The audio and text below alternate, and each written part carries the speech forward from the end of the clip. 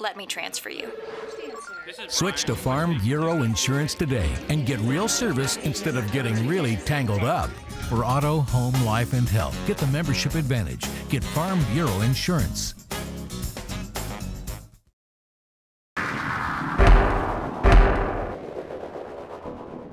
I was really pleased with the way we played today. It was a tough turnaround Sunday morning game, and I thought we did play very well. The story of the game for me was we missed a lot of good chances, and had one called back, had a couple off the bar. I thought their goalkeeper played well, but we did create a lot of good chances, which is very, very positive for us.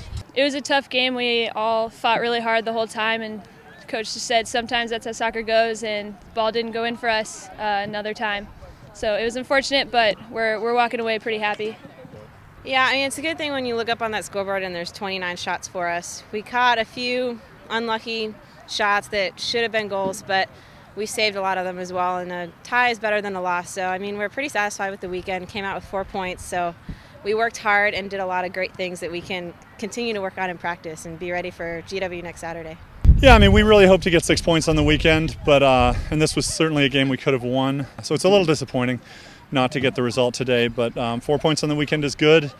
I told the players after the game the A10 is a grind, and it's going to be showing up and playing hard every game, and we really did compete very well today. So I'm proud of the team. It's a good start. It's definitely wanted to get 2 wins, but we still got a point out of today, and going into next week with 4 points already is a good deal. Defensively, I know particularly Lindsay Witcher played a great game. She, at the end of regulation, she had a big stop, sliding in on the girl, and I think as a whole our back line worked really well covering number 16, and I thought we did what we had to do for 99% of the time. Actually, I got caught up forward, and then I just turned around, and it was her inside the 6, and I just ran as fast as I could back there. So, and when in doubt, just slide. So that's what I did, and it worked out.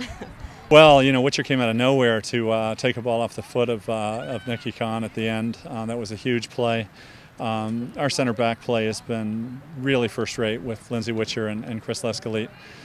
We get offense out of them too as they step up into the midfield. So I think they're really playing at an all-conference level, and we're very fortunate to have that part of our team be so strong.